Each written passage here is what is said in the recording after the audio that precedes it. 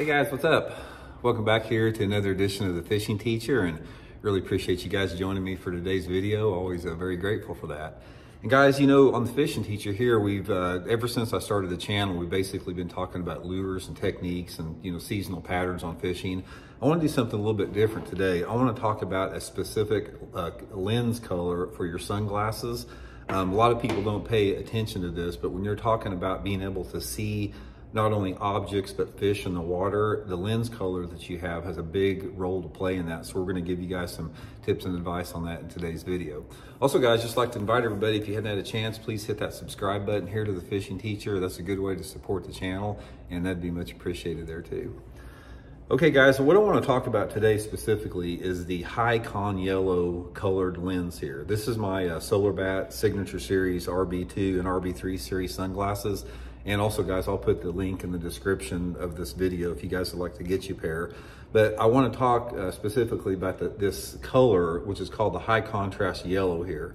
Now this is a super important color, especially in the springtime of the year when there's a lot of sight fishing going on. Now I don't necessarily mean, you know, fishing for bedding fish, but in the springtime of the year, especially if you've got cleaner water, there's a lot of fish that are cruising. It's like these fish start to move into the shallows, and they may not be bedding, but they may just be moving up looking for areas to bed, or they may be hanging around after they spawn, just feeding and garden fry and that type of stuff.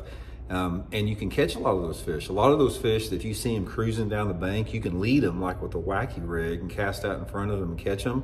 But if you don't see the fish, you can never catch the fish. But that's what I want to talk about today, is the importance of using this high contrast yellow lens. When you use the high contrast yellow, it sort of brightens everything up a little bit. And it doesn't brighten it up like a shooting glass does or something like that, like a yellow shooting glass.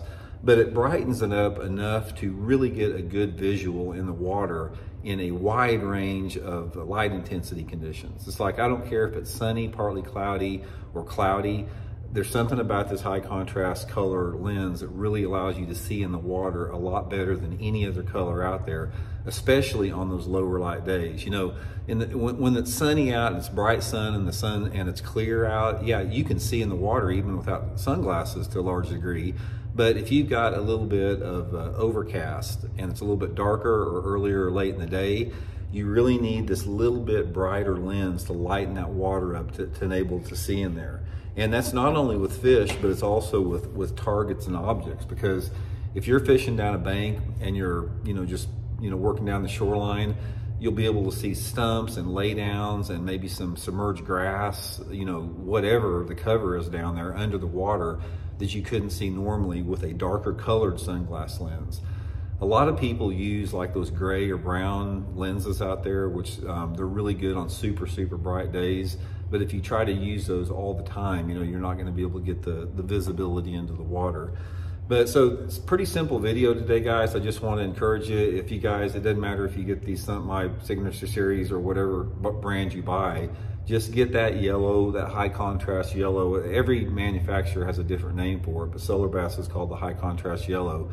And also pay close attention when you purchase a pair of sunglasses about the optical clarity. Now, the optical clarity on a lens has a lot to do with how well you're going to be able to see in the water.